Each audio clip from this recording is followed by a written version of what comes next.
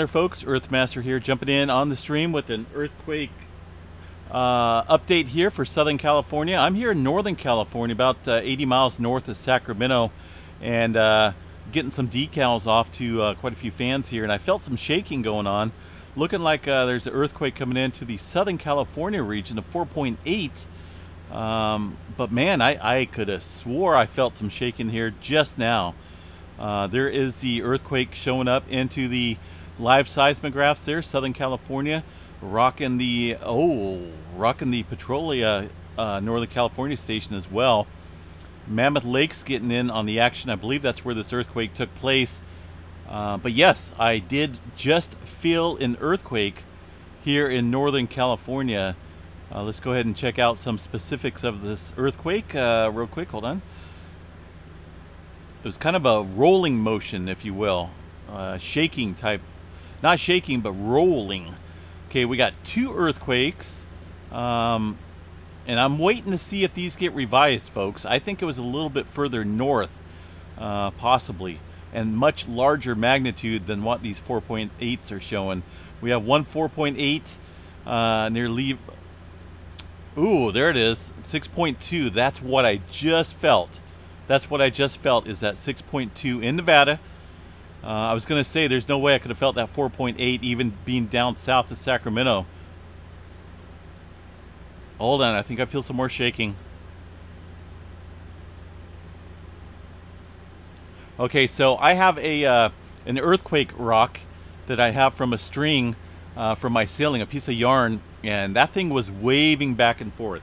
And I thought for a second it was my fan, but it stopped now. The motion has stopped, but it was weighing back and forth, swinging back and forth pretty good.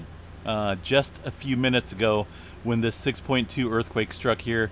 Looks like specifics on the California side, on the eastern crest here, USGS has it listed as 32 kilometers south-southwest of Smith Valley. Now it just got downgraded to 5.9. So originally 4.8. This one right here in the Central Valley may get revised. Of course, all of these may get revised. Who knows? Either way, I felt it up here in Northern California where I live. 5.9 is a pretty good shaker. Originally a 4.8, upgraded to 6.2.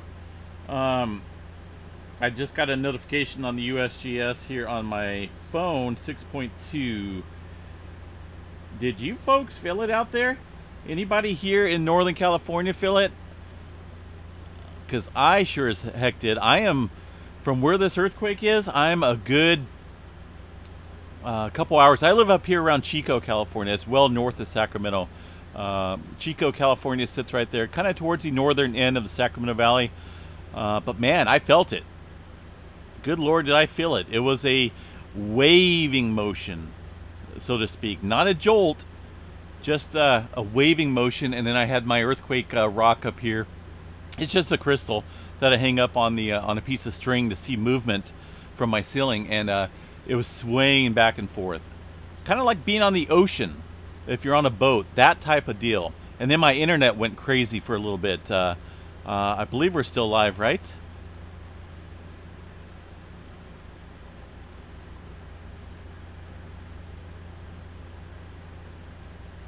I believe we are.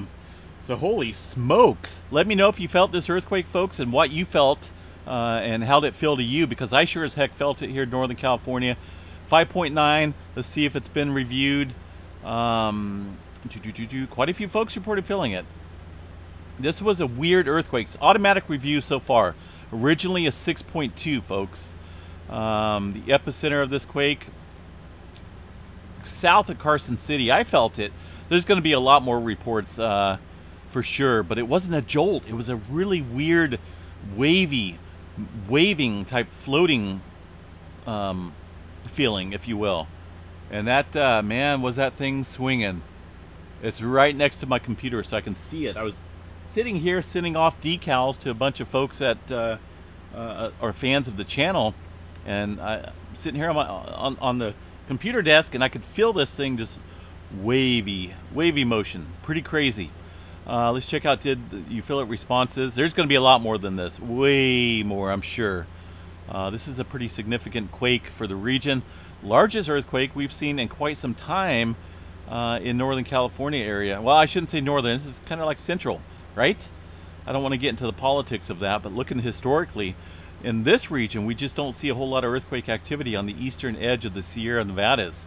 Looking past over the 100 and something years or so, not a whole lot of movement.